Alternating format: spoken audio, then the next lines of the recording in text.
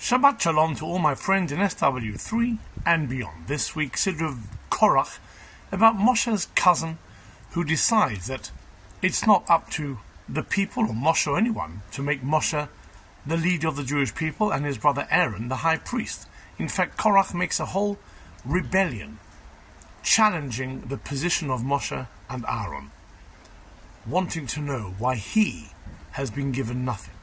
Moshe can't understand this, for of course no one else chose Moshe apart from God himself, and no one chose Aaron apart from God himself.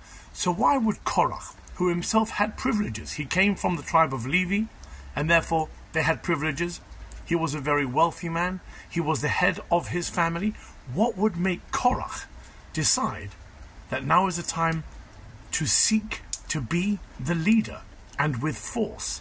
Rebellion, screaming, shouting, protestations. Moshe couldn't understand it. But how can we understand it?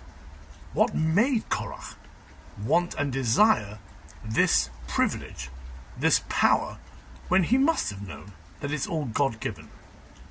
And Rabbi Shelah says the answer actually comes from the first word of this week's Sidra.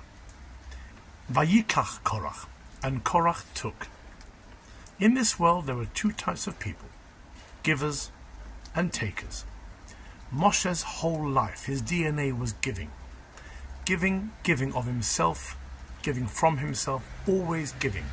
Hence, in this week's Sidra, Moshe is described as the world's most humblest man, for he is constantly giving. And then you have the takers. It's never enough. Whatever they have, they need more. They seek more. They desire more. Korach was a taker, which is why the Torah starts this week's Sidra with Vayikach Korach, and Korach took.